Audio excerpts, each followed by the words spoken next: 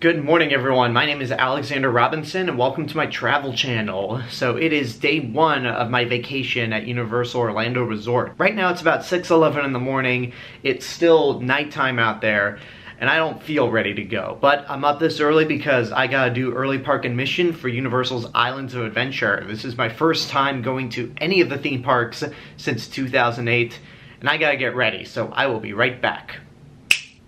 Now I'm ready. It's still nighttime outside, but let's go. The only bummer about being up this early for early park admission is that I don't get to see Cabana Bay in the daytime quite yet.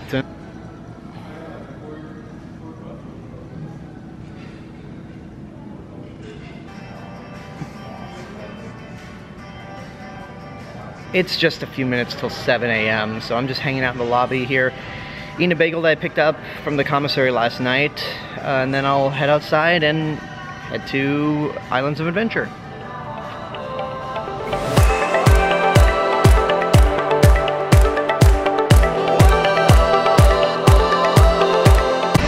Alright, got off the shuttle, got past security. I am now on the moving walkway. Let's officially start this day.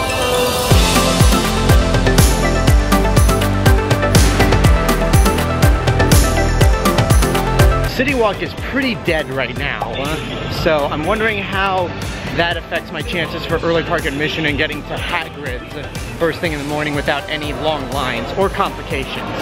But I see the lighthouse up ahead. Let's see what the progress is over there. By the way, I saw this movie early. I'll have a review for it on my movie TV review channel if you want to check it out when it comes up. It doesn't look like there's many people here, or I'm sorry, it doesn't look like there's anyone here, which usually when I saw videos for early park admission from other vloggers, the line would stretch out all the way to the bridge here, so this might work out better than I imagined. Then of course there's the Incredible Hulk right there, which I couldn't show you because it was nighttime, and there's Dr. Doom's Fearfall, both part of Marvel's Superhero Island. It wouldn't be a supervillain's fortress or torture machine if it weren't covered in a thick layer of fog. Yeah, no crowds, my ideal theme park weather. This could be an excellent first day at Universal Orlando Resort. And we're also greeted to one of my favorite pieces of music in theme park history, which they had turned off last night when I came out here to show you guys the entrance to Islands of Adventure. I just absolutely adore this music. Yeah, there's nobody here. Okay, I take that back. There's a small crowd out there in the distance, but that's nothing. They're opening the gates right now, but that may just be the team members setting up. It's only 7:30-ish, so we still got like 30 minutes. It's now 7:47 and the gates are officially open. Here's what the line has looked like since I've been here.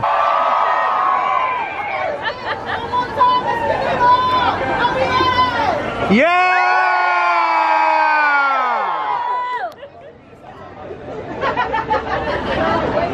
They lost. Oh, they're still going. Yeah.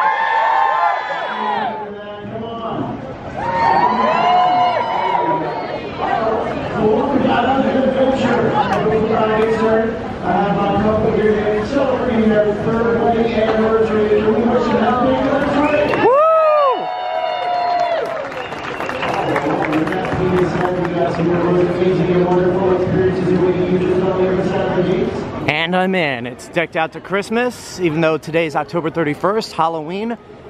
The adventure begins.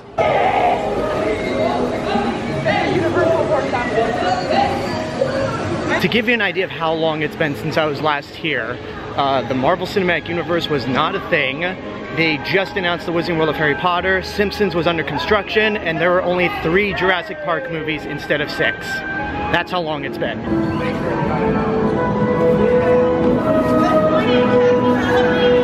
early park admission, please have your hotel key cards or a ticket that says EPA and ready to wear. I hear Velocicoaster, but I can't see it because there's trees and fog. Here's Seuss Landing, which again is not open yet. All decked out for Christmas. It's been 15 years since I was last here, so I'm just gonna follow the crowd. Over this way is an empty Seuss Landing, and this way Think left and think right. Think low and think high. We'll catch that later. And here's what remains of the Lost Continent. Because there's not a whole lot to do here. I mentioned that the last time I was here, they had just announced the Wizarding World of Harry Potter. So the Lost Continent still had Dueling Dragons, still had Flying Unicorn, still had the 8th Voyage of Sinbad, and this was still open. Poseidon's Fury, which is now permanently closed, but I do like how there's no scaffolding or barricades around it. They took away the logo, but it still provides for cool photo opportunities. And this is the first time I am seeing the original Wizarding World of Harry Potter. I'm so used to one at Universal Studios Hollywood that seeing Hogsmeade in this area, it's weird. It looks the same, it feels the same, but it's just not the same. And this is certainly not the same.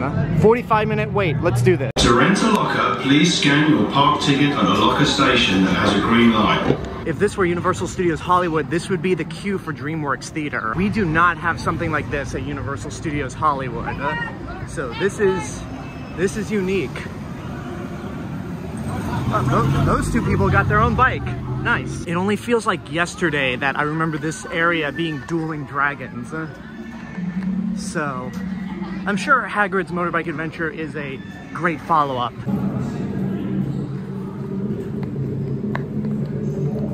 I'm assuming this is a pre-show of some kind because that looks like a screen, maybe not. Today's lesson involves magic motorbikes. Their movements are dynamic with sudden accelerations, tilting and jarring actions.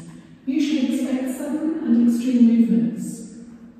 If you have a pre-existing heart condition, abnormal blood pressure, back or neck conditions, are an expectant mother, if you're prone to motion sickness or dizziness, or are recovering from recent surgery or any other condition that may be aggravated by intense movement, you should not ride.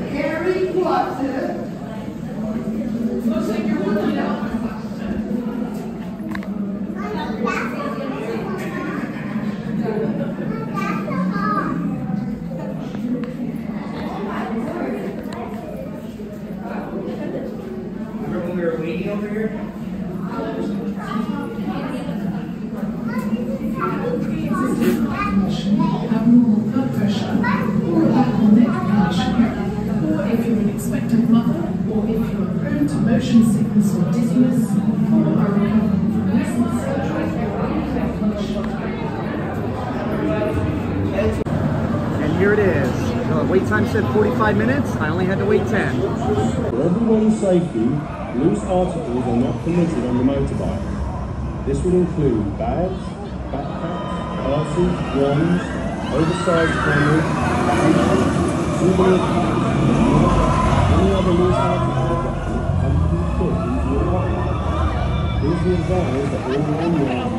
So that was actually far more intense than I thought it would be. It's been a while since I've been on a really insane coaster like that.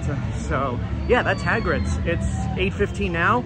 Let's go to the other big thing we can do at early entry. As we make our way to Jurassic Park and go to the Velocicoaster, I want to point out some of the differences of this Wizarding World compared to the one in Hollywood. For example, this area would be Ollivanders. This is something else. And Ollivanders is right here. We also don't have this snowman here. There is a Butterbeer cart here, and there's Hogwarts. The Tri-Wizard Spirit Stage and Frog Choir stage is different. What's this called? Hippogriff. Hippogriff is slightly different. And this entrance right here does not take you to the back way of Wizarding World. It takes you to a bridge. Welcome to Jurassic Park. That classic gate looks so good. I love Jurassic World the ride at Universal Studios Hollywood, but Park beats World any day. Velocicoaster is only 15 minutes. This whole pathway is new to me. I've had the Velocicoaster poster as my wallpaper for so long, and now it's time to experience the ride itself.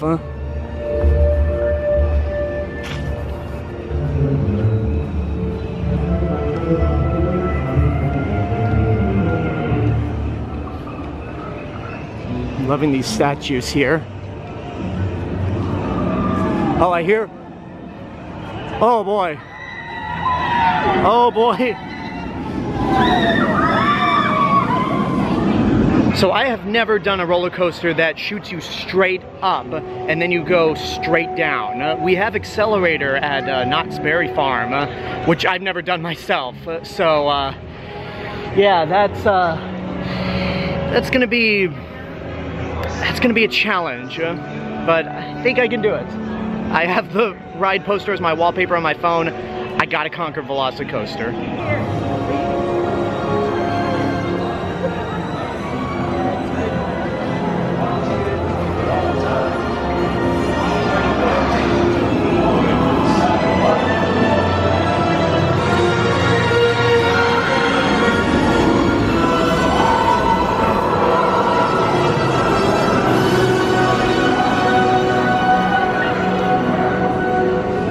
Let's get you ready to enter the paddock with real live raptors. The name Velociraptor means swift thief.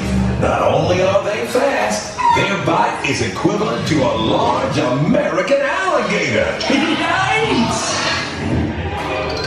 That means we can't retrieve any lost items from the paddock once they're gone. I'm here to help keep you and your belongings safe.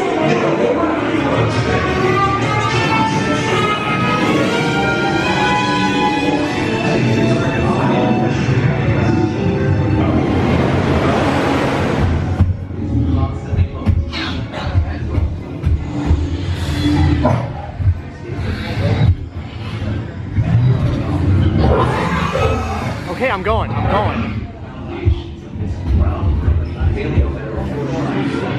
Designed and developed right in order to formulate the complex game plan for how to properly care for and maintain these magnificent animals. And now, you can take advantage of the opportunity.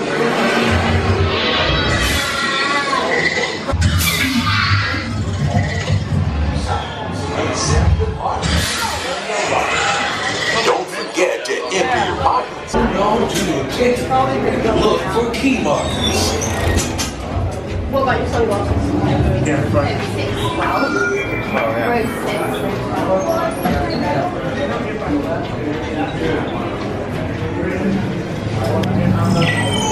Let's prepare for your ultimate raptor close encounter.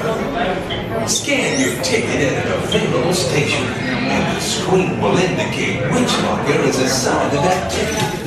Before we return to these rooms. Alright, here's a little tip for Velocicoaster. On Hagrid's, I was able to use the ticket on my phone to rent a locker, no problem. Here you can't do that, so what you do, you go to one of the team members working, and they'll give you a locker ticket, because there's metal detectors, as Mr. DNA will tell you, and that'll help out a lot. Alright everyone, the next time I'll be back, I will have ridden Velocicoaster.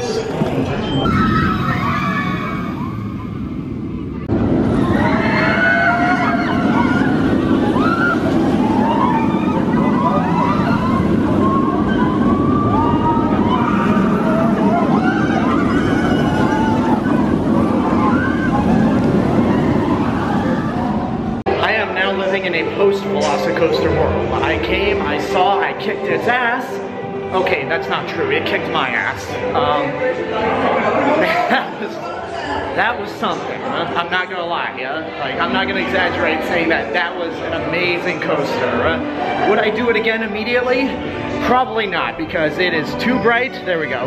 It's just too intense for me to do multiple times in a row. So I'm gonna take a break and see what else I can do before the park opens officially. Yeah, I did that.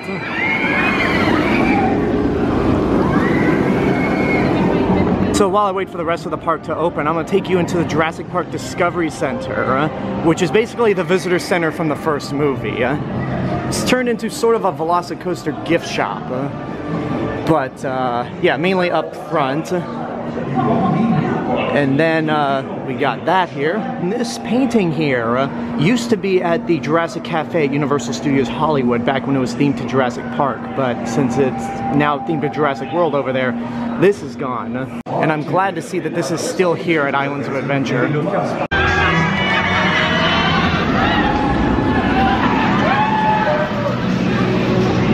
The park officially opens to the general public in 5 minutes, but Hagrid's is now at 100 minutes. I think that may be a bit of an exaggeration now that I've been here. So I just wanted to check this out, and now let's head back to Jurassic Park. I decided to walk back through the Lost Continent to take this bridge back over to Jurassic Park. This is a nice addition. I appreciate these fences, just in case something falls on top of us as riders are going on Velocicoaster. It's now 9 a.m. Islands of Adventure should be open for the rest of the general public, and that means I'm heading to a ride that we used to have at Universal Studios Hollywood, but kinda changed. It's pretty obvious what it is. Yeah, it's time to head on River Adventure, which is still closed. So River Adventure is still not open yet, and these things tend to happen. There are a few technical issues that they have to work out before park opening or before the specific opening of a ride. They're testing it right now, and this might not sound like that big a deal, but I can't tell you how happy I am to see one of those old yellow and orange boats. That is, it's so good to see those again. Skull Island Reign of Kong is not too far away, so if that's open, I'll hop on. If not, I'll track back to River Adventure and try to hop on that. So there used to be 2 Jurassic Park gates, and then they tore the old gate down and put in Skull Island Reign of Kong. So I had to turn back because Skull Island Reign of Kong doesn't open until 9:30 actually. So I'm just gonna head back to River Adventure and see if I can get on.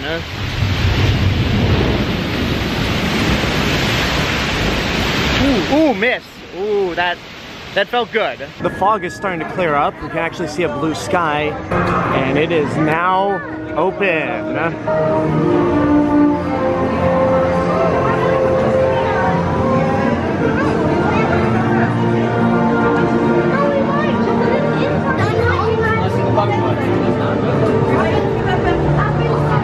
You're watching Jurassic Park, the Jurassic Park International Channel.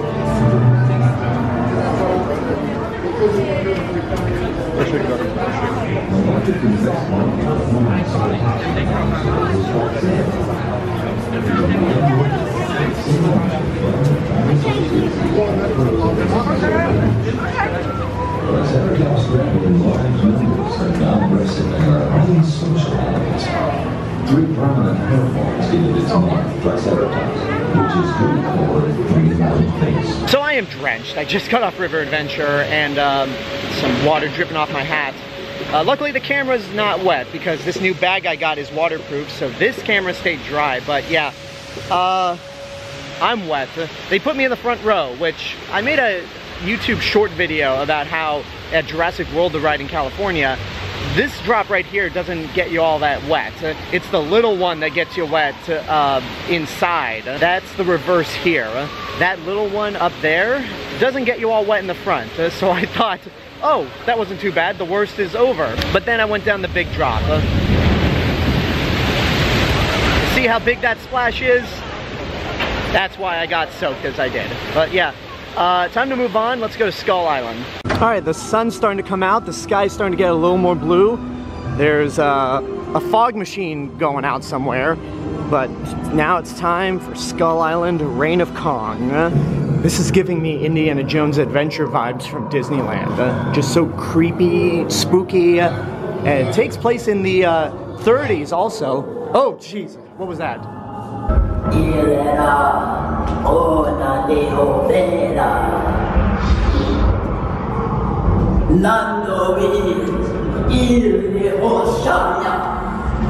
For all departing expedition riders, due to difficult driving conditions on the island, riders should expect sudden and extreme movement.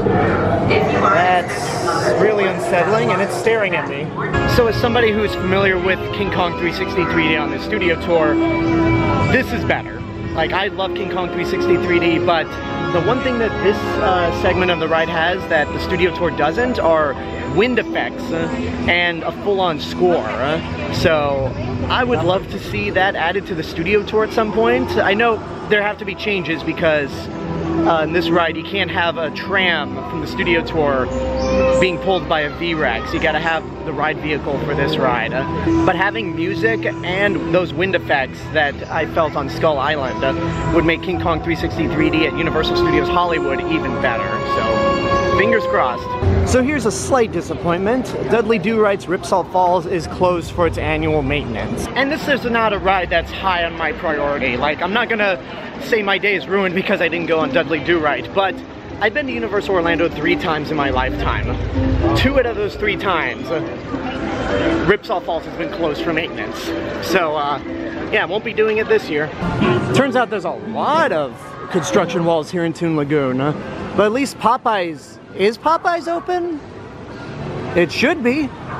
Yeah, it's open. It says it has a 10-minute wait down there, which I'm not gonna do. I'm feeling a bit more dry after River Adventure, but I think I'll save Popeyes for now.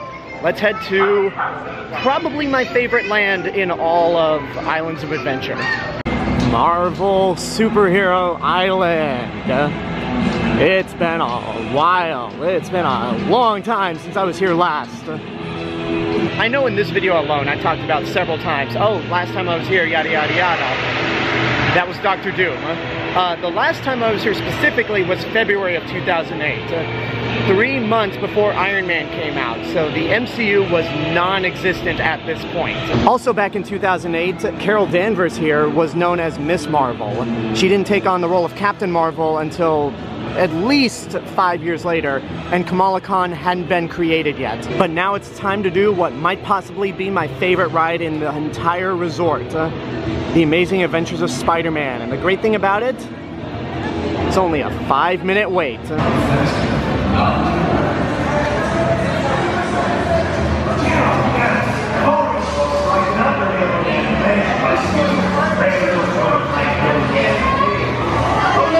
There's a child trapped in the building. The firemen are trying to get a ladder up there, but there's not much time, I don't think. Holy cow! It's Spider-Man! He's not him!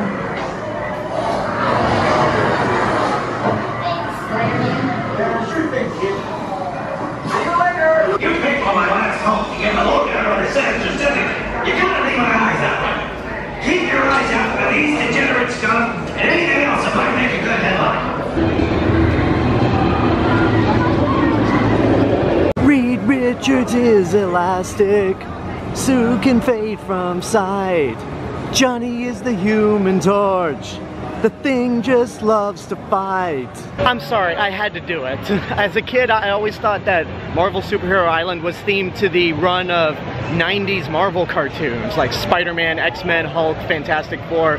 So I just had to sing the Fantastic Four theme song. But yeah, I'm gonna go on Hulk now. So the entrance to Hulk was different last time I was here. This statue didn't exist at all.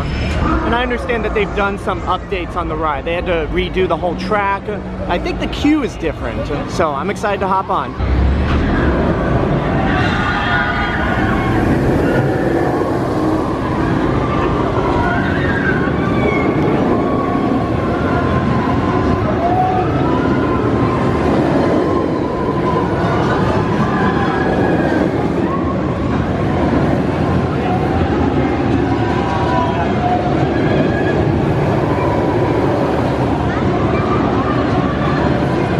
So I had to step out of Marvel Superhero Island for a bit because it can be so loud in there. But yeah, the Incredible Hulk, still pretty great.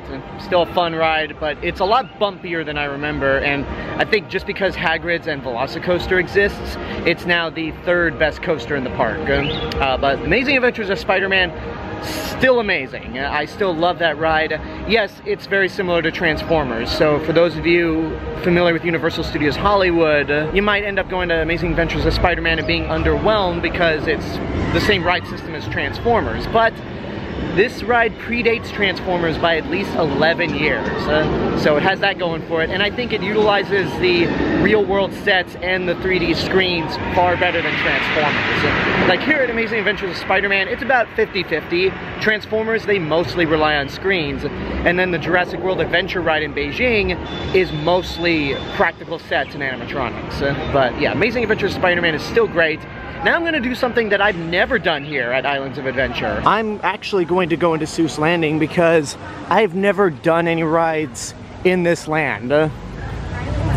So this will be something I'm experiencing for the first time also. I was 17 last time I was at Islands of Adventure, and I just never did anything here in Seuss Landing because, well, in my mind, it's like, it's a kid's place. Why would I want this? I want Hulk, I want Spider-Man, I want Jurassic Park. I want those kinds of thrills. But as I've gotten older, I've learned to appreciate a lot of the stuff that every theme park has, including the stuff that's made for families. And even then, I just like the way this place looks, the way it's designed. It looks like it's straight out of the Dr. Seuss books. So I just did Cat in the Hat for the first time, and it's a charming dark ride. But I will say that ride has certainly seen better days in terms of its animatronics. I mean, people talk about how River Adventure's falling apart. River Adventure seemed fine to me. It could require some work. I'm not going to deny that, but Cat in the Hat, I think, is off worse and could really use an update. Now time for another ride I've never done before, the High in the Sky Seuss Trolley Train Ride.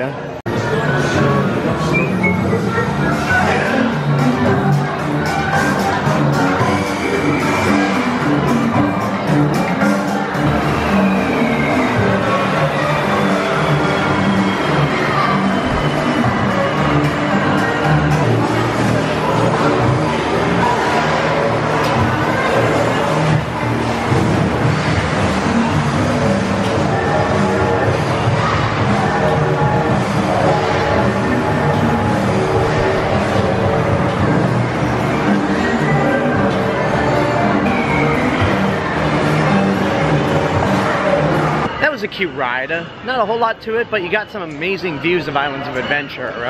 Now I'm gonna just try to find something else to do here, and then I'm gonna head over to Universal Studios Florida. I'm gonna check out the rest of Hogsmeade since I'm, again, so familiar with the Hollywood version. Here's what I missed earlier today because I was in a rush. Think left and think right. Think low and think high. Oh, the thinks you can think up if only you try. Bye-bye. They say we're in Hogsmeade, but really it's Bizarro World for me. I'm not used to coming around the corner and seeing the entrance for a roller coaster. This is usually just a wall in Hollywood. So this is very, very, very, very, very surreal. So I might be weirded out by the geography of this Hogsmeade, but maybe the butterbeer will be the same. Oh, just as good as ever. Yeah, it's still the same as it is in Hollywood. Makes me feel like I'm at home. Just coming to Hogsmeade, grabbing a butterbeer at Hogshead. The only difference is that there's a Velocicoaster over there, which we do not have in Hollywood.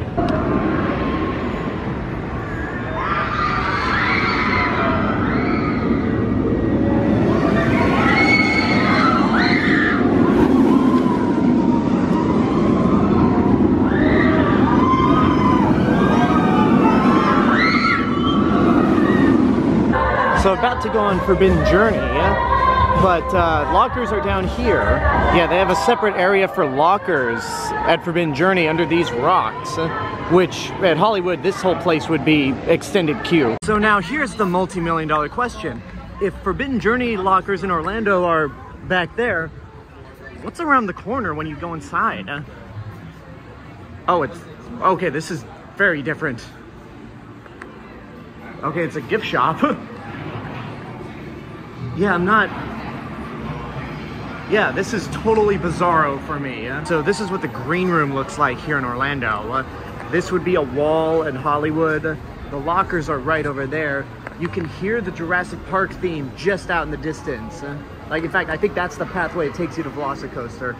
And there's no mountain view here, which Hollywood wins in that aspect. There are actually some noticeable differences between this Forbidden Journey and the one back in Hollywood, but you have to know one or the other inside and out to really spot those differences. And once I finish this series of vlogs, I'll be making a video showcasing as many differences that I can show off between Universal Orlando and Universal Studios Hollywood.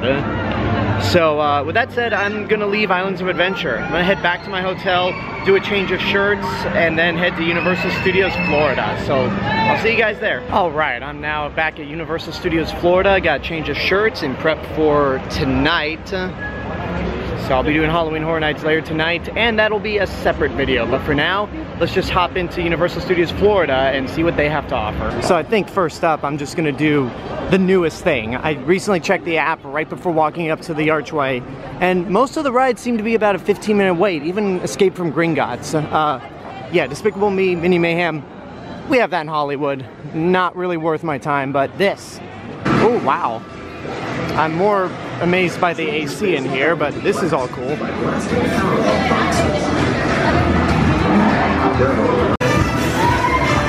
launch button is for your secondary launcher. These are more powerful and have limited ammo. Reload your launcher ammo by blasting a launcher reload box.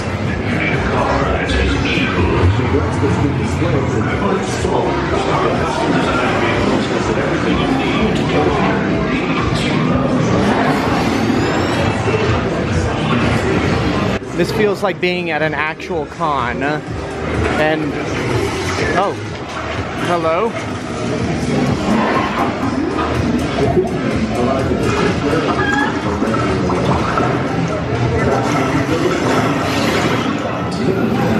Is it stereotypical to say that it wouldn't be a Florida trip without a gator of some sort? I feel like it might be.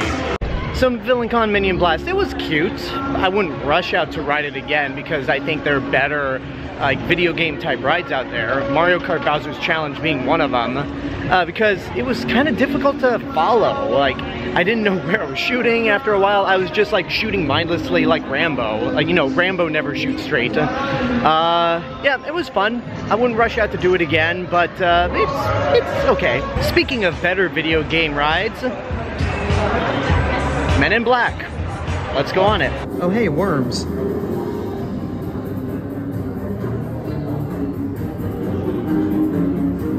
That one with its mouth open looks super high.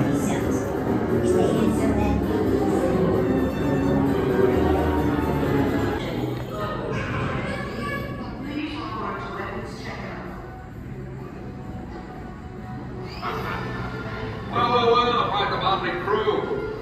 Nice tourist disguises, by the way. Don't see about 1 million of those coming through here every day. Okay, I have to be honest, I don't know how this works either. I just like randomly start shooting things like Rambo again. So, I don't know, it's been 15 years, maybe I'll get better at it. That was just as fun as I remember it 15 years ago, and I finally know how to work that thing. Basically, you just shoot the alien eyes. That's it. When I was younger, I was 17, I just, again, started randomly shooting everything in sight. And it was a weird experience because they put me in the last row of the ride vehicle, but it was one where next to it, they had a big space open for wheelchairs or ECVs. And it only had 2 blasters in that row, so I just ended up using both blasters and dual wielding. It was a weird experience. But now let's go from blasting aliens to getting one home. I can still imagine seeing Kid Zone in this area, but they're updating it for obviously a DreamWorks theme. I think that's Shrek's house that they're building there. Certainly looks like it, but we're not here for a DreamWorks construction update video. We're here for E.T. Adventure. 15-minute wait.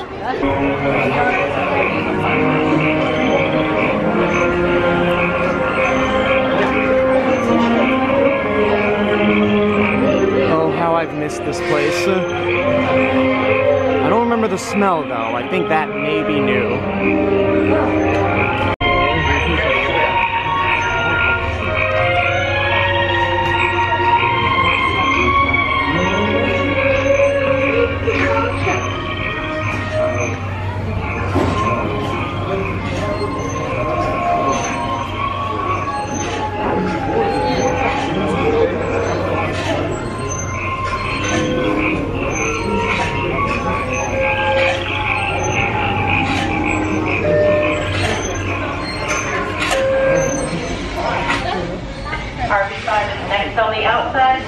empty.